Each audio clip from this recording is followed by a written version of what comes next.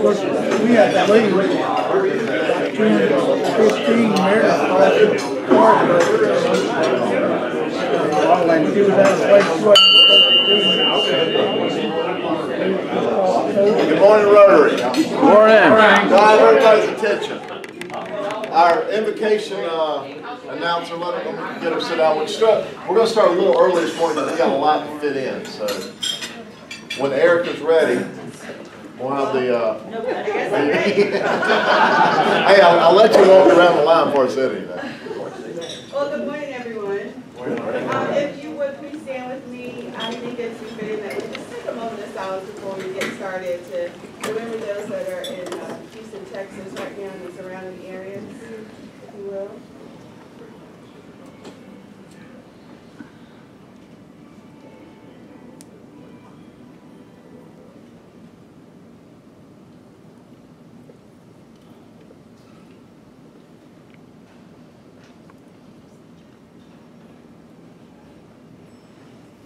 Thank you.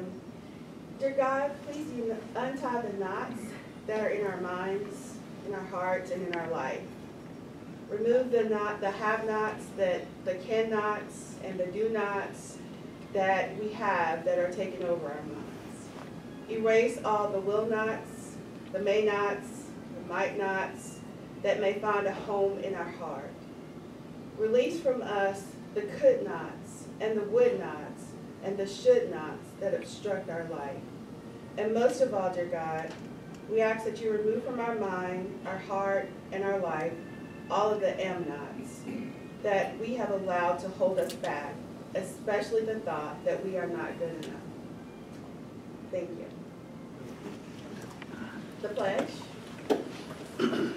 I pledge allegiance to the flag of the United States of America and to the republic for which it stands, one nation, under God, indivisible, with liberty and justice for all. Of those things we think, say, and do. It is the truth. It is fair to all concerned. Will it build goodwill and better friendships?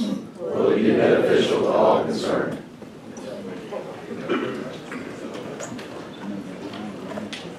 All right, thank you, Erica. Wayne, sorry to call you around the spot. We're kind of scoot through today. Well, we have, of course, our speaker today, Valerie Warren, and we also have Billy Dodd here as a guest of us.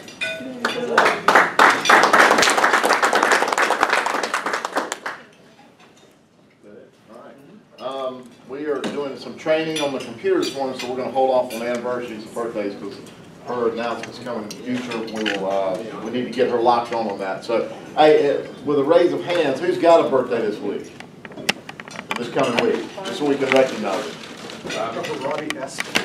Judge Hassel, good job. He'll be 29. What's the day of your birthday, Judge Hassel? The 3rd. Gotcha. Any wedding anniversaries? Matthew, Erica? 12 years and 3rd. Congratulations. 21 years. I'm nice. 5 years now. Good job. All right. Moving right along. Do we have any announcements this morning? I've got one. Good morning, everybody. We are locked and loaded to pick up trash in Westover Terrace on the 16th of September. 9 o'clock, pushed it a little later than usual. We're going to be doing this in conjunction with the whole City of Greensboro Clean Sweep. I'll send a sign out genius this afternoon. We'd love to have anybody there, but like to pick up trash. Awesome. Chip? I got one. All right, it's that time again, guys and girls. It has cooled off a little bit. It's not 90 degrees anymore, but Gate City Rotary is still smoking hot. All right, that's a Hunka Burning Rub official T-shirt for anybody on the team. How many people have one of these already? All right, we got a good show of hands. We need more people. This year we're going to cook 8 different entrees and enter them. Okay, so we can win the grand champions. Chris has got chicken covered. I'm pretty sure I have the Boston butts and maybe something else covered. Steve's got desserts. That leaves about 4 or 5 things that we got to cover, guys and girls. We're gonna need some help. There's chili, there's ribs, there's several other things. So we're gonna have to form a team. And anybody who's interested, if you would email me or hang around after the meeting today, we've got a little organizational thing. Our first practice cook, and believe me, it takes practice to get this done because of the way we do it, is September the 10th, that's a Sunday. And then our official, and Kelly and I were going to get together today and set the date, but actually what I did was I checked with the person who's really in charge, and she says we're having the second cook on October the 8th, which is a Sunday. It's an away game for the Panthers. We don't have that conflict. We'll cook 40 pounds of barbecue that day. That's enough to feed 80 people. We'll cook a whole cooker full of chicken. We'll try all the other things that we can, and that we're cooking for the thing. It'll be like a dress rehearsal, and it's a fundraiser for Rotary. It's called the World's Greatest Meal, and we'll ask everybody to kick in. We haven't figured how much, but we'll ask everybody to kick in some donation to the World's Greatest Meal. So that's October 8th. Please put that on your calendar, and the only way to get one of these is join the team. So come on. Thank you. Awesome event. Also, I've had a couple calls about the disasters that we're going through down in Texas and Houston. And did everybody get my email last night from the district? Okay. D.G. Navarro sent out an address. It's our High Point office that you can send checks. And you can do it on your own, or we can. I've thought about just everybody. We'll take a collection next week, and the club will send a check representing the whole club. All right, and I'll put a reminder out for that. Make it out to the foundation? Yes, DAEF. All right, and I'll make another announcement in email. All right. All right, quick round of Rotary Feud. Come on. Okay. Why is everybody so silent? Buster, why are you so silent? All right, we got a Buster. I like big tables. So mid, as he's raising his hand, all right, we'll take mid. All right, mid, do you want to accept or pass? What's the subject? There's 7 answers. That's what I can tell you. Okay, you accept. All right. Both of you guys listen up. Name a cartoon movie that makes you cry even as an adult. Name a cartoon movie that makes you cry even as an adult. You cried as a kid, you cried as an adult. You probably cry more as an adult. I think that's probably got to be on there. Number 1, ding, ding, ding. Come on with 7. If you would have passed and then would have got it,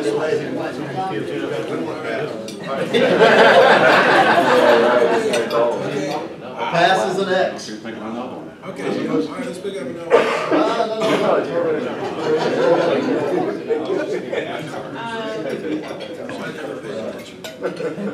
He said thanks. Excellent guess. And yeah, wasn't a cartoon. Good guess, but and H number 2. Golly. And number 3. Great guesses. I want to give you the chance on your birthday. For your birthday. All right, guys. What do you got? Yeah. Band. And there you go. No, they were asking what you had. Toy Story. Not really.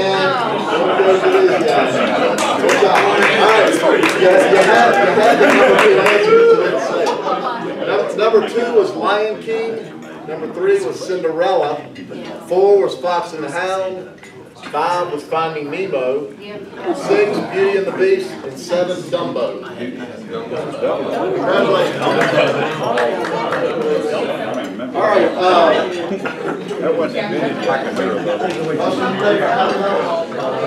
Happy dollars. Happy dollars!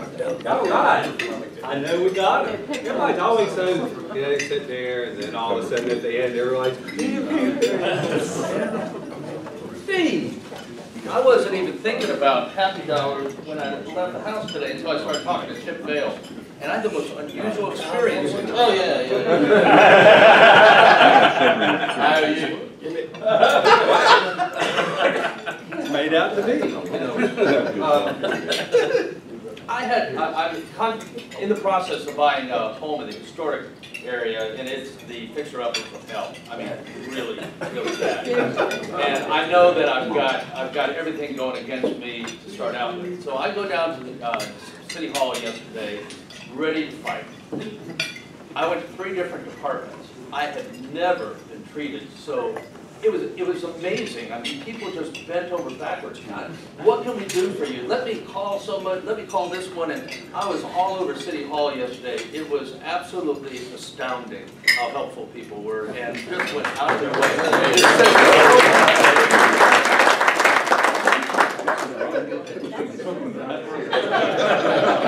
Everybody's so stunned.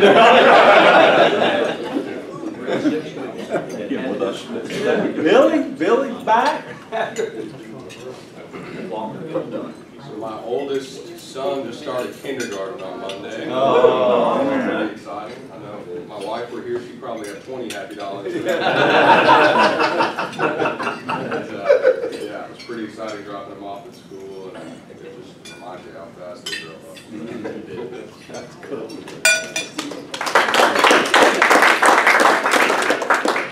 Tom. I got a happy dollar for area because I only knots I knew or would not. This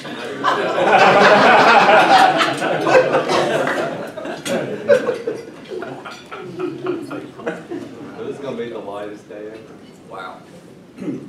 So I called up Grandpappy and asked him what's going on. He said, well, I'm performing hydrothermal processes on ceramic, aluminum, and steel under constrained conditions.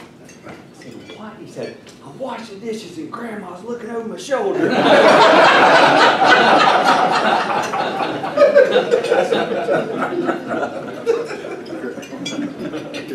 All right, Steve, are you ready to roll since you started eating? Sure. Steve's going to go over the database website. Most of you guys here know how to do a makeup because you're here and you don't have to do makeups. But when he's done, and I think Jim's got a PowerPoint presentation too. I'm right here. Yeah. It's a PDF document. That's fine. We're going to be sending that out too for folks who don't know how to sign on. Does everybody know how to just sign on to the website? Will it raise who doesn't? Raise your hands. Everybody got their password. Everybody's got their user ID. Tell them where their user ID can be found. The password is user ID. The user ID is your email. On your magazine? Well, that's your password, isn't it? Yeah, magazine. Yeah. No, you got to create your own password. No, but yeah, it's your club number. Yeah, your user ID is actually your email. Do it again. But we don't have to worry about that because everybody's got it. So you go straight into training on how to do a makeup, Steve. Okay, and that being said, if you have a problem logging on, just get with me and let's get you fixed up. I'll come by, I'll swing by and we'll get you logged on one way or the other.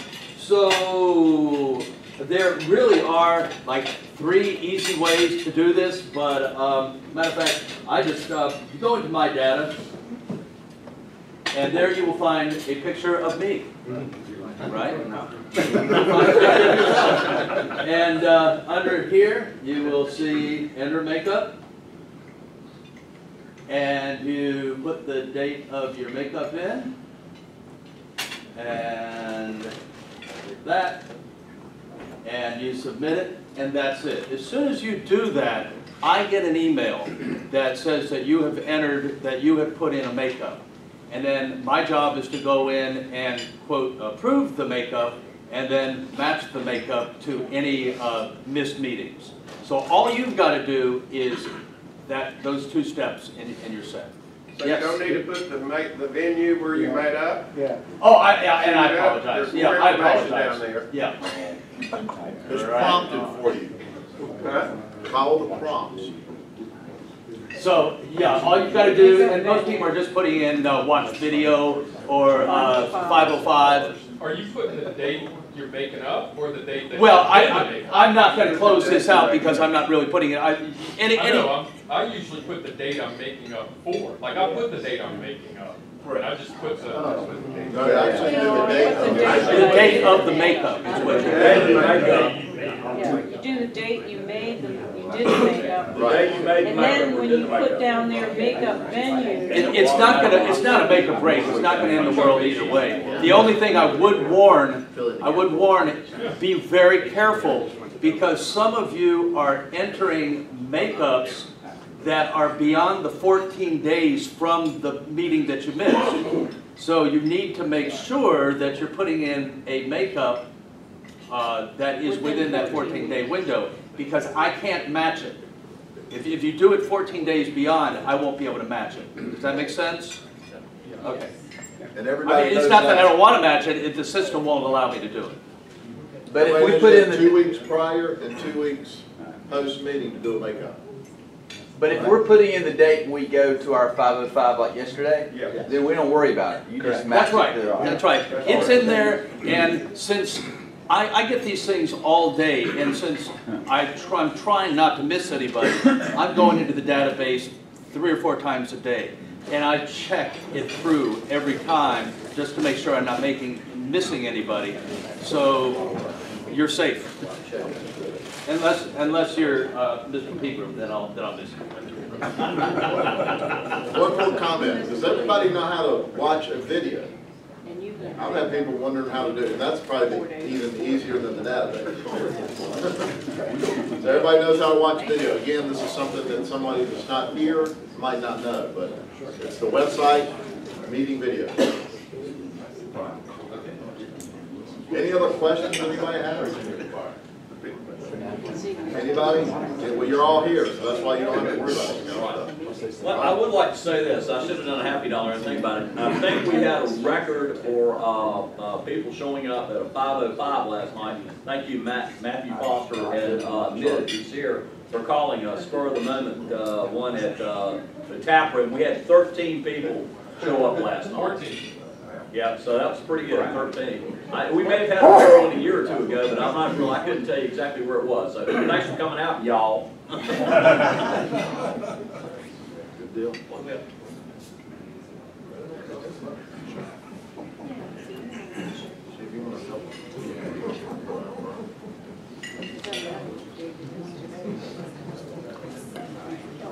Okay, our speaker today is Valerie Warren. Just to give you a little background, I serve on the steering committee for participatory budget in Greensboro. That's a position that City Council appoints people to. 18 people were appointed to it, and it's our job to oversee the entire process being conducted. We're currently in round 2 of that. And so Valerie is our designated staff person who does this. Valerie supports the development of participatory budgeting processes in the South. She actually works with Participatory Budgeting Project. As a community organizer, facilitator, and strategist with more than 2 decades of experience, she's been involved in a variety of campaigns and projects to address issues of racial, economic, gender, and environmental justice while building community power. In her professional life, she has acted as a project manager in a variety of settings, including refugee settlement, supply chain management, purchasing, sales, marketing, and publishing. She has never met a project she wasn't curious about or an issue she didn't want to understand and explore. And when she is not plotting and scheming about making a better world, she loves to spend time with her partner, 2 kids, and magnificent cats, go for a run, or engage in the fine art of porch sitting with friends. Let's welcome Valerie.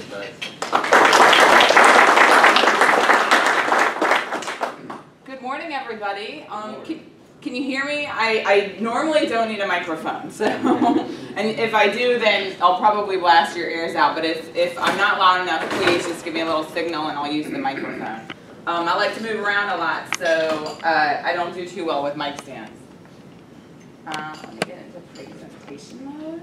Thank you so much for the introduction, Wayne. Thank you so much, everyone, for giving me the time to talk a little bit this morning. Like Wayne said, my name is Valerie Warren.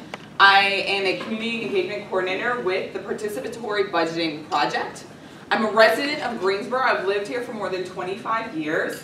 And I'm working as a contractor with the city of Greensboro to help implement the second cycle of PB. So I'm going to talk a little bit about my organization and the impacts we've found doing participatory budgeting around North America. And then I'm going to talk specifically about the really exciting work that's happening right now with the help of Wayne and other really dedicated volunteers, as well as really excellent city staff, to make this process available to the residents of Greensboro. So again, thank you so much for your time. So, like I said, I work for the Participatory Budgeting Project. If you can say that well 3 times fast, you've probably already had too much coffee, right? Took me about 3 months to get that to really roll off the tongue. We call it PB, and here in Greensboro, we call it Greensboro PB. We're a nonprofit organization founded in 2009. We became an official nonprofit in 2011. Our mission is to empower people to make decisions on how to best spend public funds. The principle is that when the people who are most impacted are involved with decision making, that's when we make the best decisions. Coming from, as you heard, a variety of backgrounds, I've had that experience reinforced time and time again. Whether it was, actually I worked with Volvo trucks before now, whether it was making sure we had the right parts array for the actual use of the customers, or whether it's here in this process deciding about the projects that will have the greatest impact. I found it to be true time and time again. So, and then again, as an organization, we're based primarily in Brooklyn, New York. We have an office in Oakland, as well as my manager is based in Chicago, and I'm based here in Greensboro, North Carolina. So we're all over the United States, and we're actually supporting people who are doing PB all over North America. And now, in the next couple months, we'll be supporting some processes in Australia. So, great. So what is participatory budgeting? It's a democratic process where people get to directly decide how to use public funds. It's not a representative democratic process. It is a direct democratic process. So, and it can be used in a variety of ways. In Greensboro, it's used for our municipal budget. We've worked with processes where it's used for community development block grant funds. We've worked with processes where it's used within public school districts, where they're separate from the municipal funding. We've worked on federal, we've worked in communities. We've actually worked with some institutions to develop processes for them to use within their organization as well. So when people are deciding together, when the funds are accountable to groups of people, it is a process that can be adapted and scaled accordingly. The basic concept is pretty simple. It's 4 stages. The first part is you brainstorm ideas. So we had an idea collection phase here in Greensboro. It started in April and it went through the end of May. From then, you develop the proposals from those ideas. You review them for feasibility. You work together with the experts who are involved and responsible for making the bottom line with regards to implementing those projects to make sure they include all the information they need. So they go from an idea that is submitted in a brainstorming session with residents to a fully fledged costed budget proposal. We're in that process right now. We have about 20 budget delegates who are volunteering across the city of Greensboro, working with city staff to develop the ideas that have been submitted.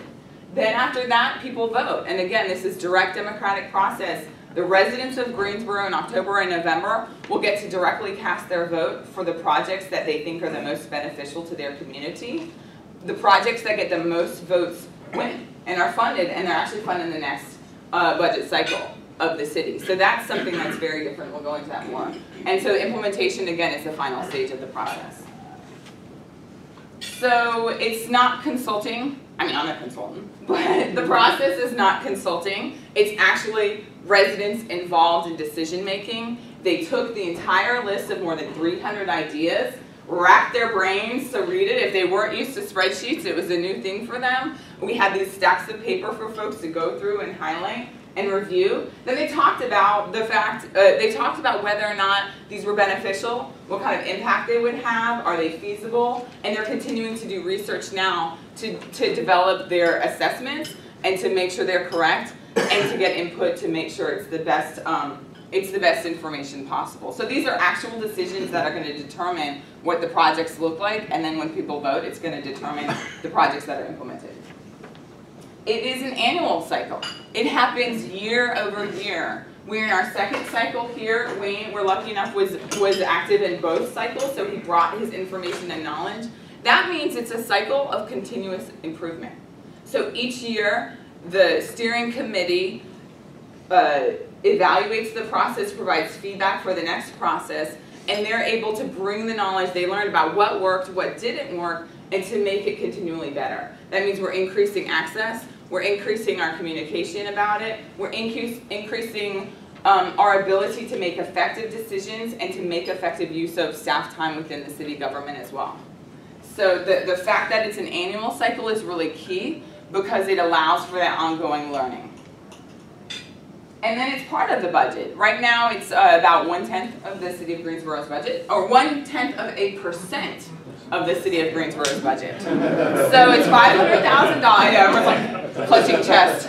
It's $500,000, which is actually in the smaller end of our scale for these processes. The number of staff who support this process are used in other places to support processes 10 times as large, so there's an economy of scale with the implementation of the process, but it is a significant amount of money. So when we do outreach in the community, we say to people, hey, and Wayne's really great at this, we say to people, hey, how would you like to help us decide how to spend $500,000? And that instantly gets people's attention. And then we say, you know, it's $100,000 per district. People have a lot of really brilliant ideas about how that can be used. And it's a great conversation starter, and it's really meaningful. So our organization, there's more than 3,000 PB processes around the world. It started in Brazil. The folks who were the founders of the organization I worked for learned about it there, brought it here, and it's something that has caught on, not just because people want to do something good, but actually because it results in good relationships and good government. In Brazil, they found that mayors who implement participatory budgeting have a 10% chance of being reelected, which there's almost nothing you can do as an elected official that results in that kind of an impact on your constituents. Here in North America, it's interesting because the people who come to us who want to implement are typically elected officials. Greensboro is the very first process that came about primarily as the result of community organizing. So it's something that people who are involved in government feel really good about and is really important to them. How many are in North Carolina? Just one. Just one, Greensboro. Greensboro is the only one in the South. So anyway, so there's a lot of places it's being done, and again, we have a network of communication so we can continually improve our processes by sharing that knowledge with each other. And then this is all the different processes in North America. Again, Greensboro is the very first in the South with municipal funds. So there was Palo Alto College, which, you know, definitely is the South, but we're the first citywide process in the South. So, great, so yeah, all over. So I want to talk a little bit more about just the impacts of participatory budgeting. We're really serious about evaluation, and when we're in a place supporting a process, we usually, you know, ask that or look for there to be third-party evaluation of the process, so it's not us evaluating ourselves, right? There's people who can give us real feedback about, are we doing what we say we're going to do? The first cycle here in Greensboro was third-party evaluated by a professor and graduate student at UNCG, and that provided a lot of really good insights onto our effectiveness as well as really powerful suggestions. So most of these statements come from third-party evaluation, especially a report that's available on our website, which was assembled by a group called Public Agenda that aggregated information about about the last 5 years of doing participatory budgeting in North America, looked at every process in North America, looked at the results of that process and compiled it into a lot of really effective and useful information. So some of the big impacts of participatory budgeting is broader political participation. That means we're bringing more people into the process who haven't been engaged before. So a lot of people talk about apathy and they get disgusted when they hear voter returns, things like that.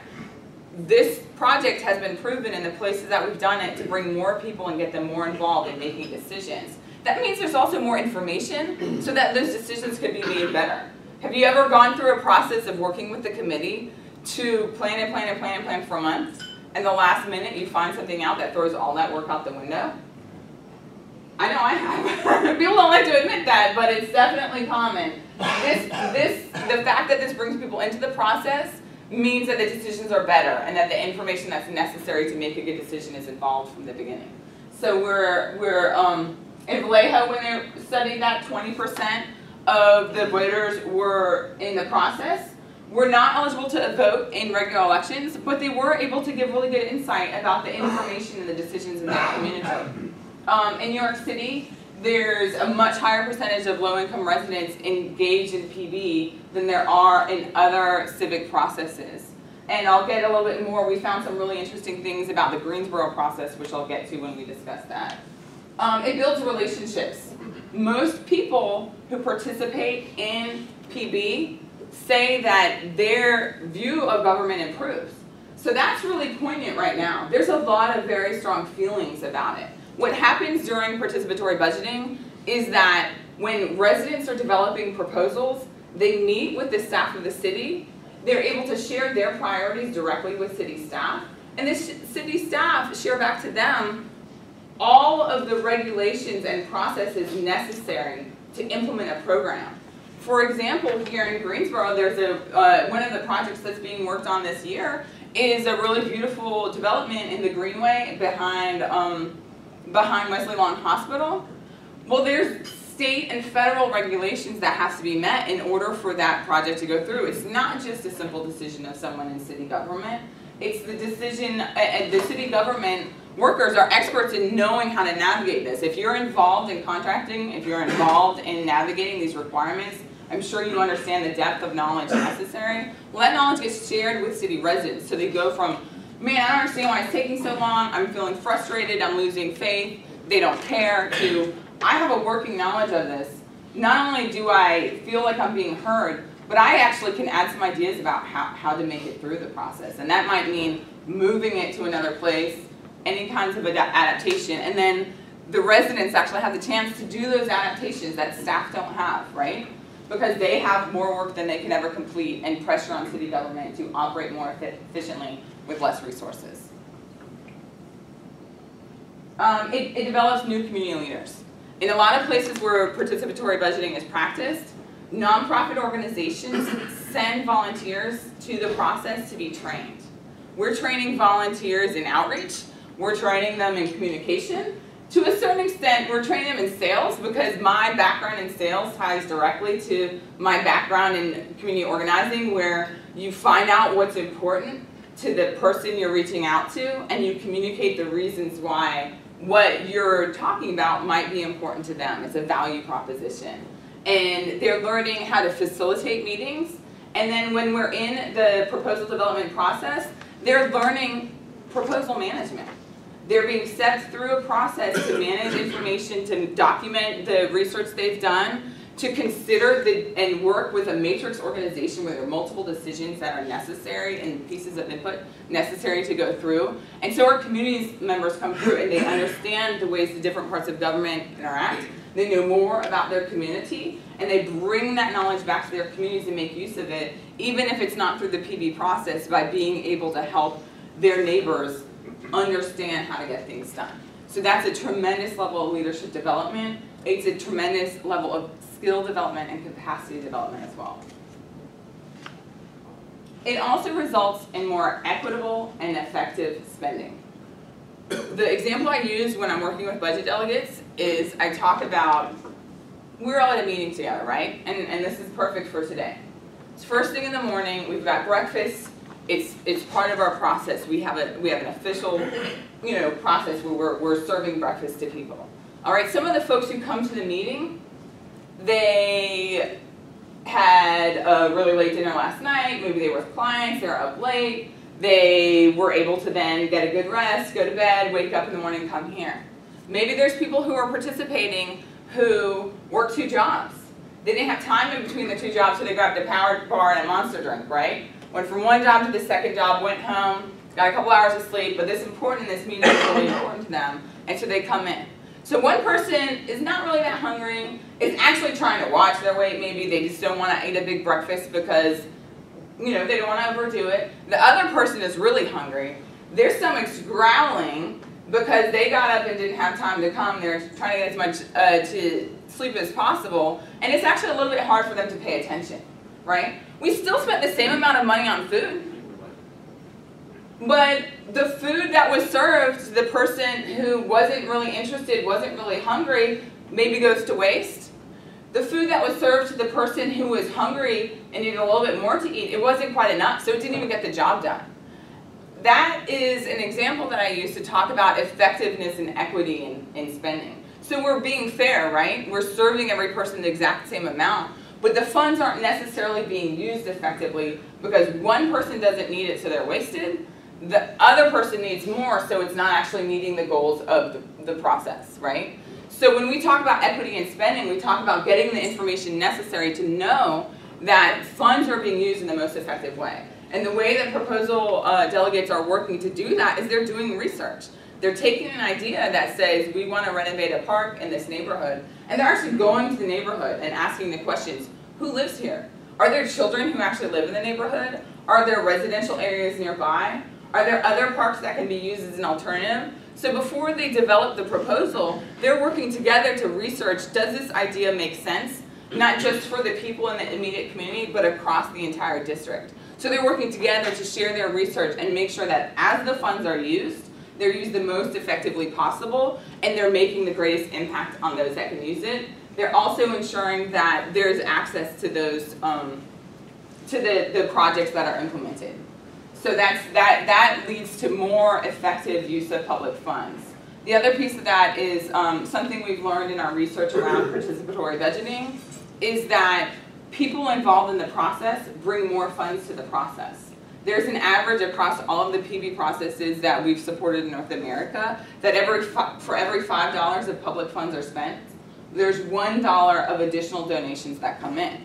Because what happens is residents get an idea and they're really excited about it, and they go to the city and they learn the budget limitations for it, or they're looking at a district and they want to advance multiple projects and they don't want to take up all the money for one project. And they'll start looking at things like, oh hey, this church next door would be willing to help and actually like clear debris and clean it up. That saves 5 hours of city employees' time. You know, they may look and say, you know, we're actually working with the Cottage Grove Revitalization Project. They are pretty organized and they've got access to some grants. So they're looking at what grant funding streams they can use, and then what stuff falls under the city's purview to maximize the resources moving into that community. And they're dedicating a tremendous amount of time, which also represents a valuable resources in making these projects happen. So that the funding is leveraged by the community engagement in the projects themselves. So that's a lot of background, and I'm happy to have a time check. So I don't want to run over. I know everyone's got a busy day. But I want to move to the work we've been doing here in Greensboro. That's really exciting. Again, we're in the second cycle. We're actually on a different schedule than the first cycle. The first cycle ran, winter to spring. This cycle started at the beginning of this calendar year. We'll finish the voting phase by the end of November, and it's actually been a really great time frame. We're hoping it continues in the same time frame year over year. How many people on the steering committee? There were originally 18 people appointed to the steering committee. There's been a little bit of attrition in terms of folks moving out of city limits and things like that, but the acting steering committee right now is about 15 people. And they're all appointed by? They're appointed by city council members. It follows the city commissions process, where if you go to the city website, there's a standard process for every city commission, and people fill out an application form, it's submitted to the city council, and then they appoint people to serve on the steering committee for the process. So each year the steering committee does something called writing the rules, Last year was really exhaustive, or in the first cycle it was really exhaustive because it was a brand new process and they had to go from the resolution that created PD to the actual inner workings and requirements of the city to define how the process would work. This year, the steering committee looked at the rules from the first year and evaluated based on what they learned to adapt those rules. And also had discovered, hey, there's things we didn't even think about. Like, what if the money ends up not being spent? What happens to it? What, you know, things come up each year, and you know, it's a new experience each time, let me tell you. So the goals for the process that were set by the steering committee are the following. The steering committee kind of places the process in the context of what they think the priorities of the community, and that may change year over year or based on who or what they learn. So equity, again, fair distribution of funds, distribution according to need. So it's not always necessarily exactly the same, right? But it's according to a principle that is applied uniformly across the city of addressing issues of need, impact, feasibility, and equity. So empowerment, just really engaging people and giving them the power to understand how to navigate and operate and get things done in their communities. Building community, building leaders, but also building relationships among city and community members. And then finally, transparency. We're really dedicated to making sure the process is transparent so that we understand how the decisions are made, that we understand who engaged in the process, where events took place, whether or not it was fair and accessible to as many people as possible. In that first cycle, 1,098 people, through conversations during the idea collection process, generated 675 ideas. There were 40 budget delegates who worked with city staff to develop 75 proposals. During the voting stage, it was 1,123 people, and our process is accessible to people ages 14 and older who are residents of the city. So it really expands the number of people who can be involved, and it gives much younger people an experience of being engaged with the city. There are 46 total projects on 5 ballots, and there are 26 winning projects. The update for implementation is this piece of paper, and so if you're curious about the projects that got voted in and where they stand today, Greensboro has actually been doing a really great job compared to other cities of getting those projects done really quickly. And it's worth saying that as opposed to other kinds of input processes, actually having a funding stream and a timeline for implementation changes the game tremendously. I'm sure you've been involved in charrettes, planning meetings, things like that hosted by the city. Those are typically taken years before they're funded because a lot of that funding actually comes through bonds, and the bonds need to be voted in, and then they need to be financed in order to be implemented. Will you speak to the bus app? Absolutely. So the bus app project was one of the projects that came through. It's an app that can be downloaded onto smartphones that tells people who are waiting for the bus, not just when the next bus is expected and how they can find a bus and how to get to where they want to go. It also can give them updates, for example, if a bus breaks down, if it's delayed, things like that. And so that was a proposal that came through the process. Because it was found to equally benefit all districts, it became a citywide proposal. So we are accepting proposals that are specific to a single district. If benefit can be demonstrated and the budget delegates agree that that benefit is equitable across the city, it can be put forth as a citywide proposal, which means it's voted on in each district. In order to be implemented, it would need to receive a winning number of votes in each district. So if it gets a winning number of votes in District 1, but in District 4, there are other projects that get the winning numbers of votes, then it won't move through as a final proposal. It won't be implemented. It says completed. So all 5. Yeah, a lot of those are completed. But I would think that means you have the app. Yeah, you just have to download the app onto your smartphone. Oh, so you can go to the City of Greensboro website and download it. Okay, but it sounded like you said if it gets voted on, but you're saying that was voted on okay. in the first cycle, and the voting is completed. So the list of projects you have are the ones that received winning amounts of votes and are in the process of implementation. Okay. Does that clear that up? Okay. You mentioned it's $100,000 per district. Mhm. Is that the way the dollars get allocated? So I the mean, way- are spent by district? Yes, so it's $100,000 allocated for district. Right. Now, if every district agreed that there was one big project that was $500,000 and it benefited everyone in the community, and each district committee made the decision to put that on the ballot, then there could be one big project of $500,000 that everyone would vote for. That's not really how it works. If you look at the list of projects, there are a few that are at the 100,000 mark. Most of them are far less than that. So one of the really interesting and powerful things that happens is when they vote, it's not typically a one-off. You don't just go and vote for one project that takes all of the funding that's available to you. And with the case of a citywide project, it would need $20,000 from each district.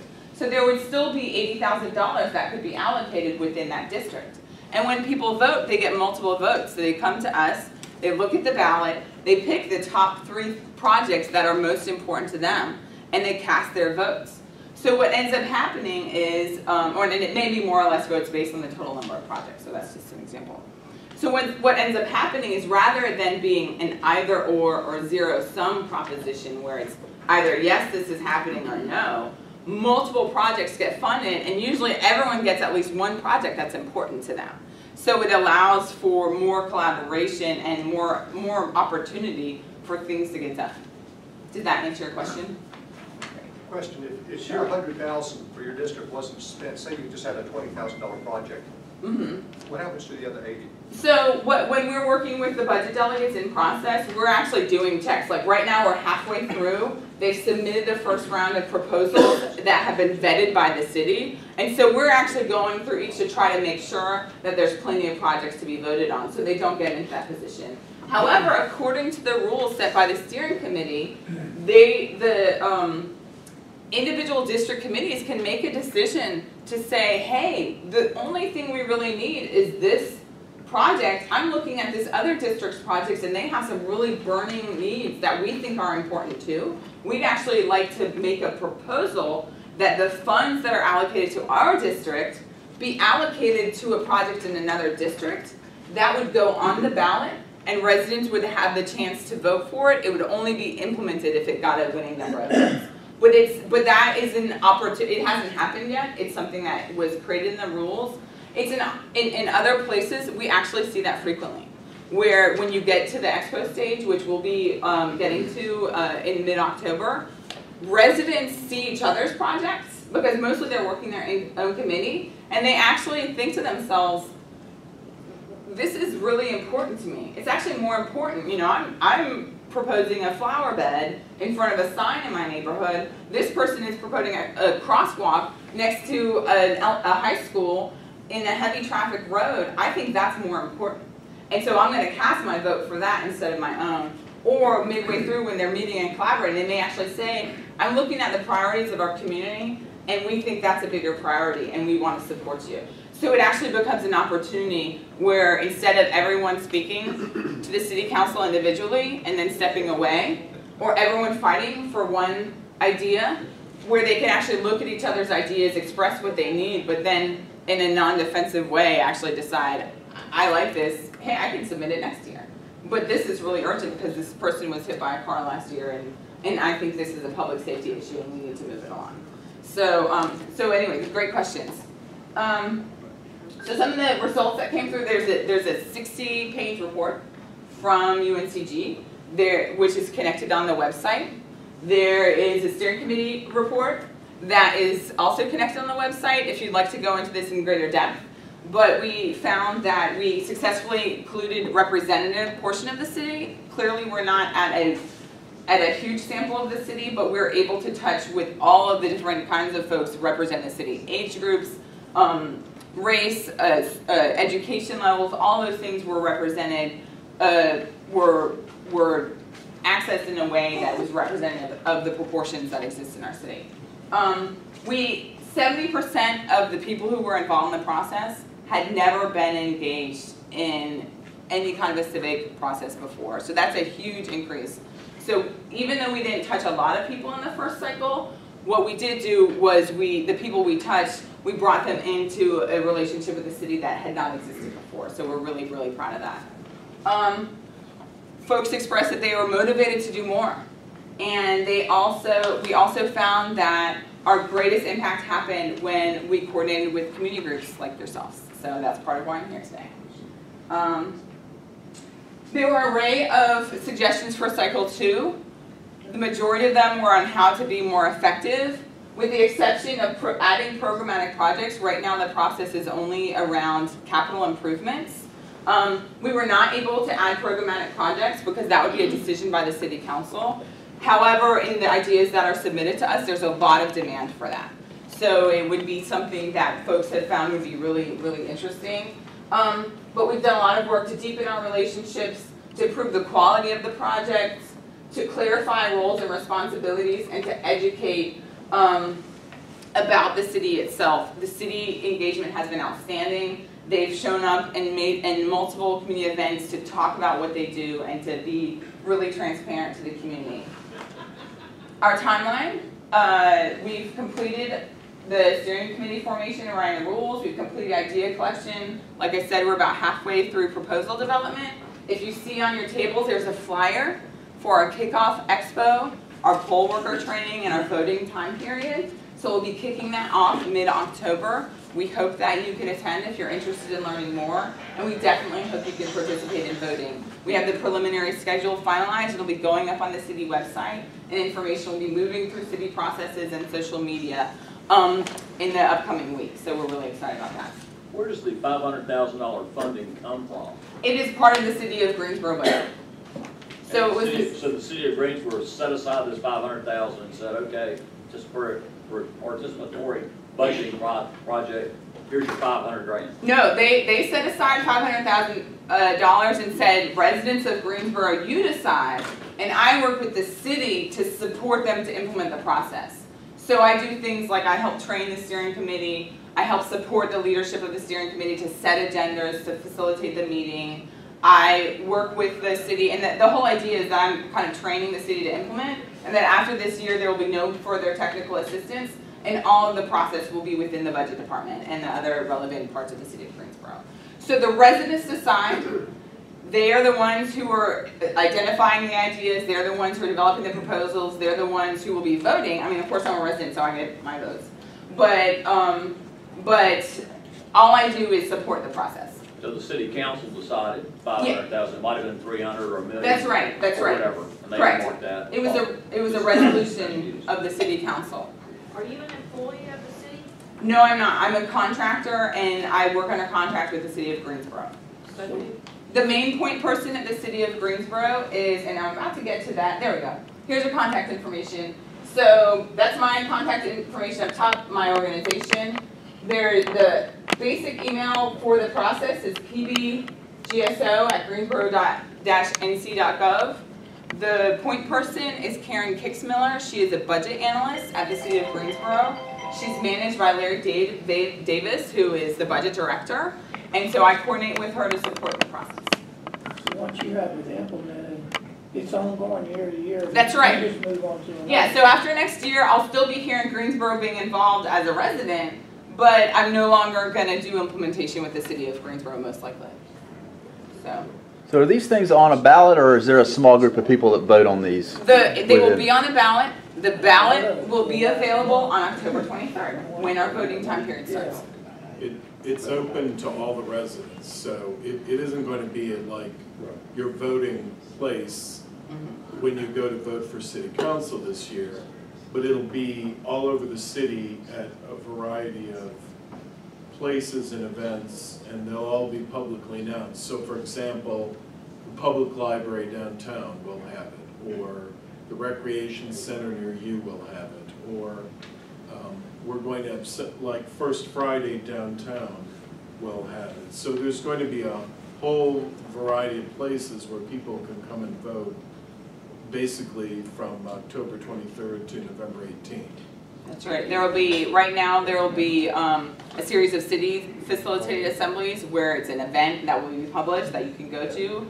each voting assembly, any resident of the city can vote for their ballot. We'll have all ballots at each voting location, even though they're placed in different districts around the city. And then we'll also be out. What we found is our greatest access comes when we are out in the community at events that are already planned, and we do something called pop-up voting, where we'll have a table with the materials ready and be talking to people about voting. We'll validate the voting, by having a like ID or whatever shows their proof of address, and then they can vote for their ballot.